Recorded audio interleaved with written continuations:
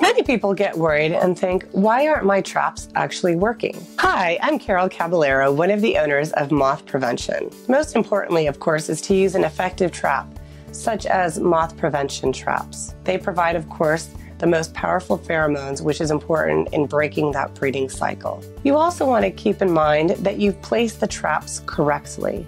Are they on the shelf? Are they in your closets? Are the clothes loosely spread out within your closet to give access to those moths? Those are all very important things to think about. And lastly, and actually most importantly, is have you actually identified the right moths? There are many species out there, and it's important that you've distinguished between, let's say, a pantry moth versus a clothes moth, because those are very different, are attracted to very different pheromones. To purchase any of our products, including our clothes moth trap, our pantry moth trap, our clothes moth killer kit, or a carpet moth killer kit, and any other range of our products, please visit our Moth Prevention Amazon store today.